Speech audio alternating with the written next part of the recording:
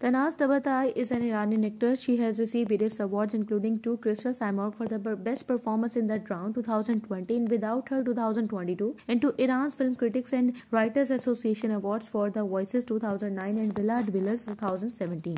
She was born on 10th May 1983 in Tehran, Iran. Her age is 40. From occupation, she is an actress. She has been active since 2000, acting in the cinema, TV series and theatre, and started her occupation by passing Heva film acting free classes. She has chosen Zabi after a month, but her first role as an actress in cinema was I Saw Your Dad Last Night, either by Rasul Sadr Amili.